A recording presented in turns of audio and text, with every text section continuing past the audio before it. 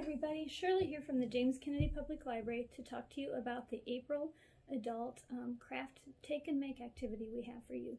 Since it's April and it's springtime, we thought doing a flower vase would be kind of fun, and also April is when Earth Day falls, so we thought upcycling. So what we are doing this month is taking a glass jar that you would get spaghetti sauce or pickles or anything like in that and upcycling it into excuse me, a vase like this. So your kit will include one jar. It'll include a container of Mod Podge, this stuff, in a little container like this, and it will include a small container of acrylic paint, a paintbrush, a foam paintbrush, and then some lace. And you can do whatever you like with putting it together. Use your own stuff if you've got it, and also we're hoping maybe you'll upcycle some of your own glass jars. So anyway, this was the one I did as a sample, and I think it turned out pretty nice. So we have a couple of jars here as examples. One thing you're going to have to make sure that you do is you get all of this sticky, gooey stuff off the outside. Washing in hot water, using a scrubber usually takes that off. So I do have one here that is ready to go. And so basically, I just used my paintbrush and went over the jar, all sides of it. And I'm just going to show you, it goes on pretty slick, and it doesn't take a whole lot of paint. So this little container might do several of them for you. So basically you just use it and pop it on. We are providing acrylic paint, so it should be permanent.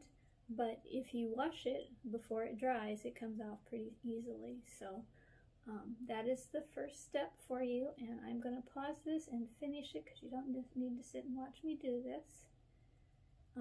Once it's done, it needs to dry for about an hour or so before you move on to the next step. Okay? So I was doing. So it's been a little over an hour since I finished painting this one. It is dry, but I can see a lot of streaks in it. I'm not sure if you can. So well, I guess maybe it's not quite dry on the bottom. But I am going to go ahead and put a second coat on this. And what I am doing is I start at the bottom, and then I can put it down and do the top part of it without having to touch it with my fingers. And I am using this paper plate to keep the paint off of everything. So I am just going to go ahead and do another coat on this.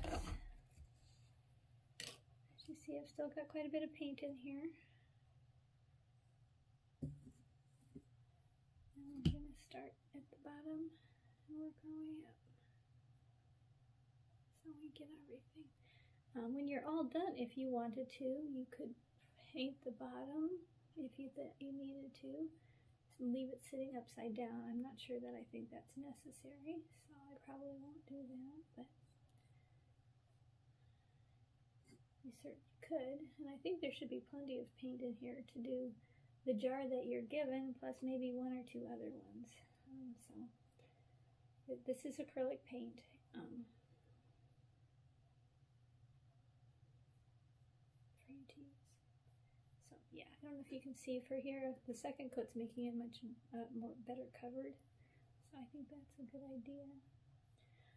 The directions when I was looking up how to do this said if you were going to paint the outside of your jar, they recommended you use a spray paint because that's better coverage and faster.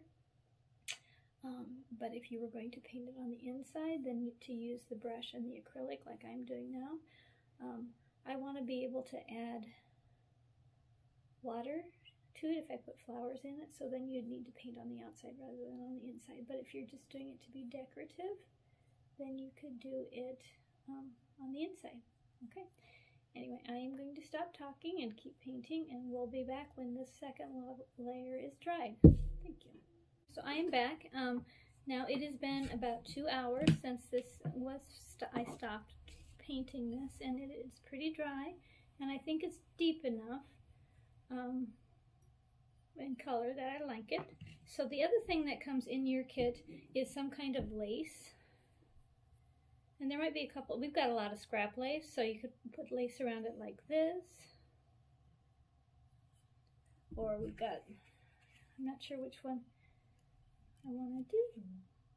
So we're going to use this one because it's a little bit different than what we've done before. And in your kit, you will have a couple of different choices of lace to choose from. And you can also do your own thing. Maybe if you've got buttons or sequins or beads or something like that you'd want to put on it and create your own design, you can certainly do that too. So I need to grab a pair of scissors.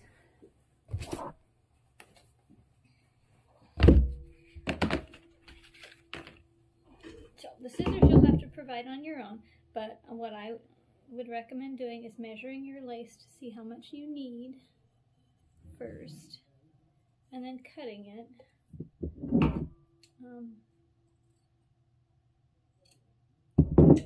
And I'm planning to just put it right around the middle of this, I think. I think that'll look pretty like that.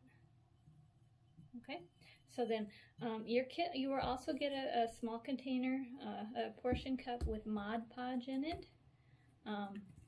If you make sure that you've been washing your brush after you do each thing, and then you can just use your brush for that. So I think you could probably use glue for this, but the directions I all had said use Mod Podge, so that's what I'm doing. And I'm just going to go ahead and put a layer of it on, right around the middle of this. This is pretty wide lace, so I think we can put use the whole thing.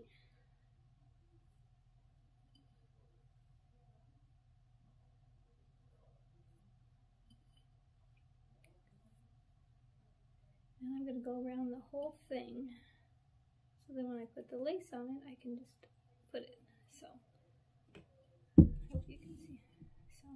So I put a layer of Mod Podge around it, and now I'm just going to put the lace right over the top of that, so it will stay. Now this is wide lace, so once you have it lined up the way you want to, you can either have it overlap if you like, if you don't mind the layers, or you can trim it. I actually think it looks okay that way. And then I'm going to take and put more Mod Podge on it to make sure it glues the whole thing down, since I only did it at the top. Mod Podge will glue clear, so you don't have to worry about that. Just put a layer on it.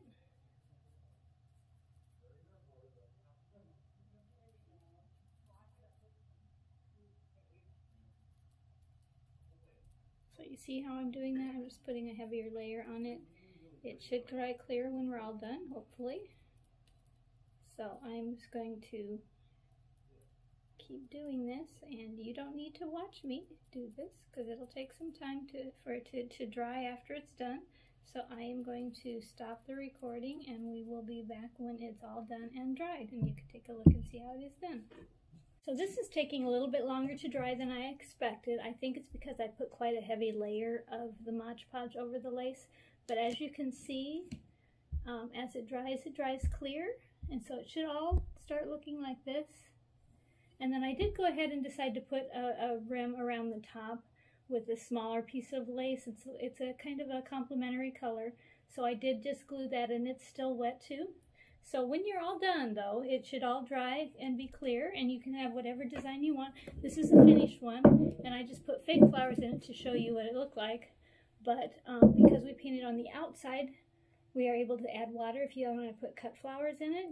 Or you can put, if you have one with a lid on it and you don't put this around the top, you could put other things in it and use for storage, or you could just use it for a decorative container of some kind. So your kits will come with the directions.